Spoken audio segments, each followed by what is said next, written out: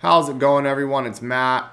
I've been reacting to some Karen videos recently, and one that I just came across is Karen yells at World Hula Hoop Champion on monkey bars.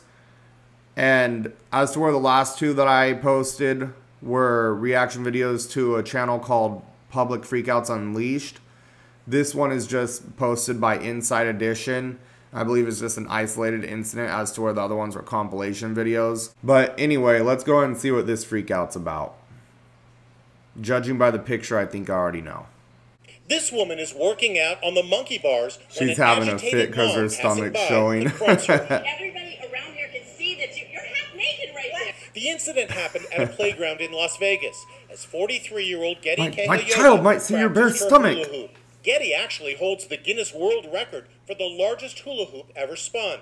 She was hanging upside down fucking crazy, when her actually. shirt slipped down, revealing her midriff and sports bra. That is so obscene. I can't believe you're doing this in our neighborhood park. Things escalated when the woman snatched the hula hoop. Holy shit. Seriously, I can't. What are you? Don't touch my stuff. Man, low-key, it would have been funny if she would have just, like, ripped off her shirt and be like, there, now I'm just in a sports bra. What now, bitch? Involving women caught on camera blowing Fucking rips her shirt off like Hulk, pops out a tit. Who can forget this so-called Karen, who called the cops about an 8-year-old girl? Oh, I guess it is more than just the one incident. Illegally selling water without a permit?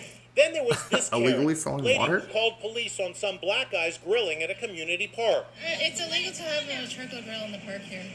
And most notorious of all, she didn't even sound sure about who made up accusations after her a bird claim. watcher asked her to put her dog on a leash. I'm being threatened by a man in the ramble. Please send the cops immediately.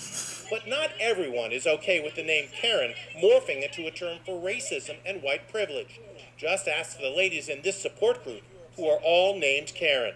How many of you are upset by the fact that your name is being used to paint this derogatory picture of people? Never really thought about that. It's very awkward having to defend my name, Karen. I have had this name for over 40 years. It's who I am, and I feel a little cringy now when I introduce myself. Imagine every time someone does something stupid, it's like, oh, don't be a da-da-da, and it's your name. That have ruined it, and they're not even named Karen.